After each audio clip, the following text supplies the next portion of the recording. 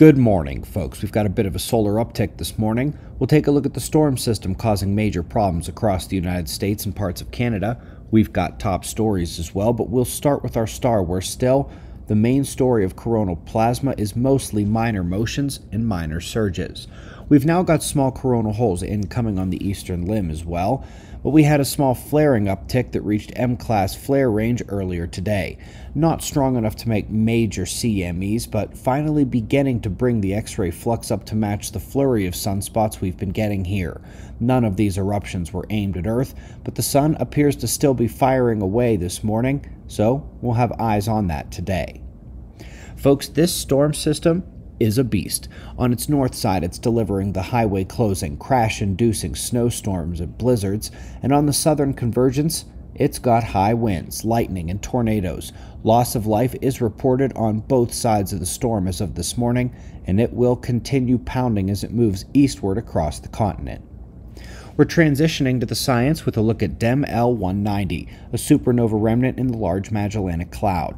In addition to the aesthetic component, there has been discovered a high-energy gamma burst repeater coming from somewhere within the remnant. Shot here is from Hubble. Quick note, we did an interview with America Emboldened 2 days ago. Link to that podcast is found below. The topics ranged from the sun to climate to catastrophism. We're on to the journals, where we find an excellent paper attempting to fix the heat bias in climate models.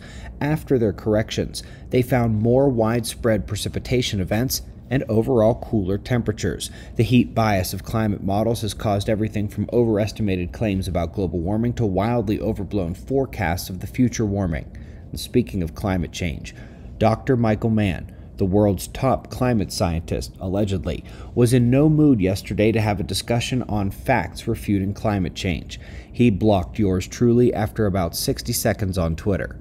So, later today at 5 p.m. Eastern, 2 p.m. Pacific, our second video will break from the Q&A style of the last several weeks and directly address climate science, or the lack of good science therein.